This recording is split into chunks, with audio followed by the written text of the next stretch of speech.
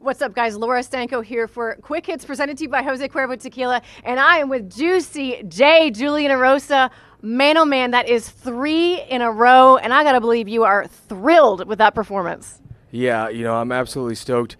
At one point, I was 1-4 in the UFC, and now I've got I'm 6-5 now. So it's been I've been successful in the later ends of my career here in the UFC, and it's been fantastic. And it's my first time having 3 fights in a row in the UFC. So I'm looking forward to what's next. More than successful, I would say. As we were standing here waiting for the cameras to roll, you were like, "Wait a second, that's 3 in a row." Yeah.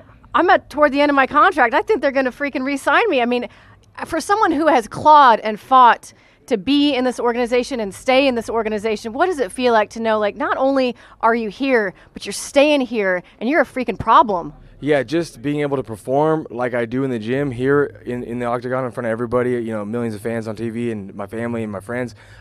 It's absolutely amazing just to be able to walk away with wins over guys like this. I mean, Hakeem is in the top 20, top 15. So to get a win over him, he's a dangerous guy. I mean, you watch some of the guys he's beaten, and he's done really well in the UFC. So to get wins over these guys is I like to impress myself, and it's been impressing me. Well, you were extremely impressive tonight, but talk to me a little bit about that weigh-in, the walkout, because earlier this week you were saying this is a little bit of a full circle moment for you. Things didn't go great last time you were at T-Mobile. Does it feel good to kind of cleanse that memory from this building? Well, I keep telling people that I fought the T-Mobile last time McGregor and Diaz fought, but that was actually at the MGM Grand. And I keep getting confused. Different building. Yeah, because T-Mobile wasn't even around, so getting that confused. But that was like the last time I was in the UFC under a big audience, and my last 5 fights before this was at the Apex, so it was a bit more intimate, and I got used to that. So it's been really nice to just kind of see it unfold, and yeah, full circle, man. When I fought last time on a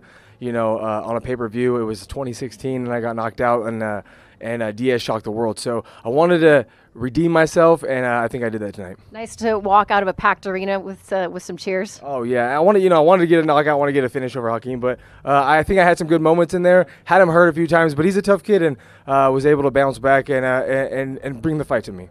The story of this fight really was your ability to mix in the wrestling and also stay very competitive and get his respect on the feet. Talk to me though about the grappling. Was that a big part of the game plan coming in?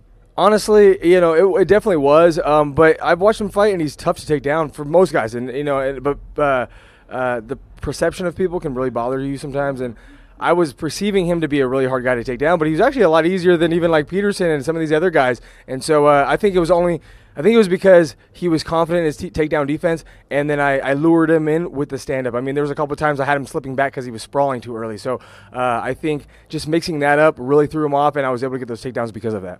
Do you feel like when you got his respect early in that fight, you kind of surprised him? Oh, for sure. I think he thinks that he was going to be the better striker. But, I mean, I did the Ultimate Fighter. I fought Mehdi Baghdad, who was a world champion kickboxer or Muay Thai guy, and I beat him, and it's a 100% stand-up fight. And so I have the ability to stand with the guys, and I'm long and lanky, and I was able to use that a bit better tonight than I normally do. You were holding up the number 3 there at the end when you got your hand raised. Yeah. How satisfying is it to just have that streak and to be in this position? What's the emotion like? Yeah, man, just this whole week I'm like, well, I got 2 wins in a row. Even if I did lose, you start to reason with yourself why it'd be okay to lose. And then I just kept telling myself, fuck that. I need to go out there and fight like my contract's on the line. I need to go out there and fight like my life is on the line, which I think when I do these things, I can be very successful. And I was a little bit more measured tonight, but I was still able to mix in a little bit of that willing to die with my technique. Yeah, the patience mixed with the willing to die was definitely a good look. And we are, of course, sponsored by Jose Cuervo Tequila, so we have something called the shot of the night, and I want to show you a picture real quick. Well, no. It's a picture. I know, wish we could do shots. It's a picture. Talk to me about who is in this picture. The audience can see it as well, and what they mean to your journey. Oh, those are all 3 of my boyfriends. I met them on Grindr. That's the answer ever. We got Casey Halstead's, my main coach, and we have Eddie Baracco, who's my striking coach, and Adam is one of my training partners. He's an up-and-coming MMA fighter, but he's a savage purple belt now. And these guys have been there, from day one, and they were on a 3-fight losing streak with me. and we've been able to turn it around and really make some things, make some waves in the featherweight division. So this is all, that's an amazing photo. I got to get that put up on my wall. Yeah, we'll send it to you for sure. That is a great picture, and making waves in this featherweight division for sure. What are the celebration plans? What are you doing tonight? Oh man, I'm probably gonna go to the Lazy Dog restaurant. It's like one of my favorite ones. It's at Town Square, and just chilling with my friends and my family and having a couple of beers, man. I haven't had a beer in a few weeks, and so so it's gonna be a well-deserved one.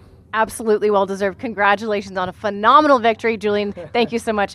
Guys, keep it locked in right here. More quick hits headed your way.